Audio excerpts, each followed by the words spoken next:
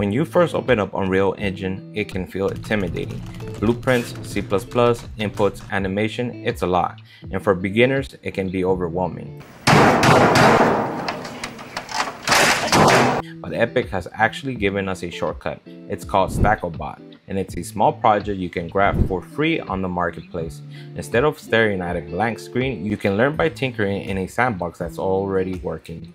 In this video, I'm going to walk you through what StackObot is, why it's one of the best starting points if you're nervous about coding, and it also highlights the breakdown from 2 developers behind it so you can dive deeper when you're ready.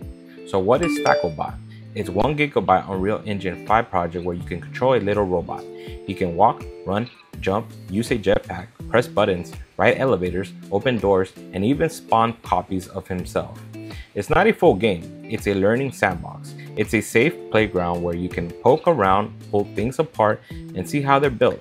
It's a great project for those picking up Unreal Engine for the first time or for game developers looking to try out new features in Unreal Engine. We made use of a lot of new features like Lumen, Nanite, World Partition, enhanced input system, control rig with full body key, and many more features in a small 1 GB big project.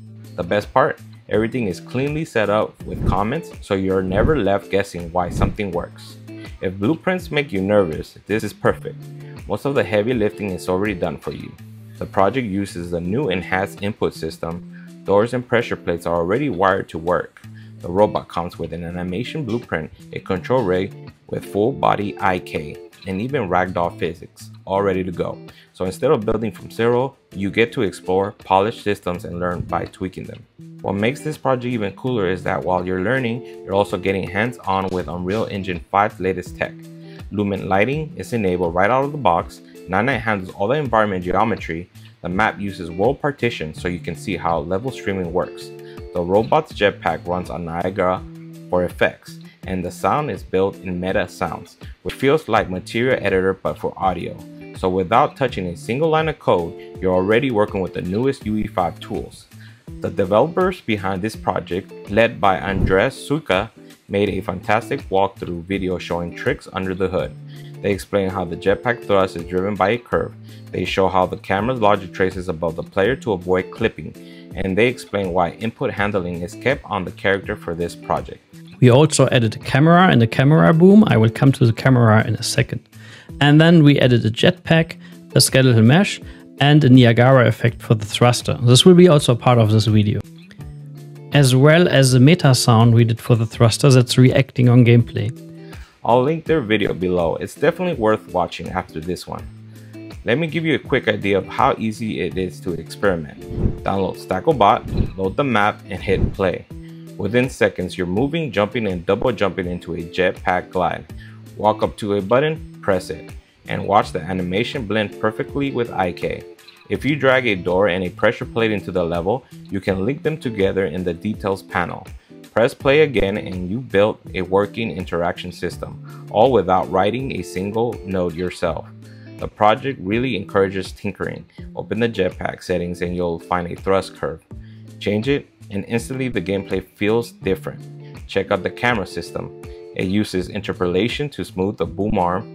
Adjust the numbers and watch how the camera responds. Look at the control rig. It traces the robot's feet to the ground. Exaggerate the settings and you'll see how IK behaves. Even the robot's face is driven by a flip book material. Swap the frame and suddenly he has a new mood. It's safe, it's fun, and it's the best way to learn by experimenting. One of my favorite features is the ability to print new robots.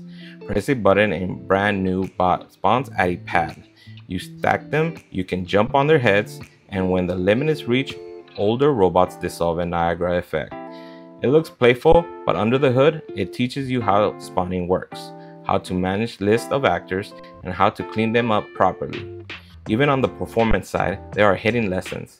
Almost every mesh is Nanite, except trees that need wind animation.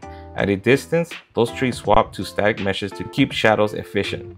The level is organized with 1 fill per actor and packed with level blueprints, which makes collaboration much easier.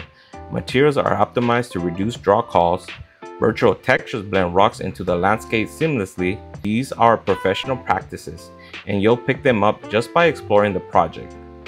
The bottom line is this: StackleBot removes the fear of blank project. Instead of opening Unreal and freezing up, you can press play and immediately see a working character and environment. From there, you'll peel back the layers at your own pace. Maybe you study the camera, maybe you tweak the jetpack, maybe you build your own button. You learn by exploring, not by memorizing abstract tutorials. So if Unreal Engine has ever scared you off, StackleBot might be the gateway you need. Download it free from the Fab Store, check out the developers breakdown link below, and then dive in and start tinkering. I'd love to know in the comments what part of Unreal feels the most intimidating to you: blueprints, animation, or multiplayer. That'll help me decide what to cover next. If this was helpful, make sure you subscribe because I'll be covering more StackleBot systems soon, like the interaction component in the control rig setup. Until then, happy tinkering. And now, if you want to go pro and start learning C++, I made a video for Unreal Engine, which you could click on to the left. Thanks for watching.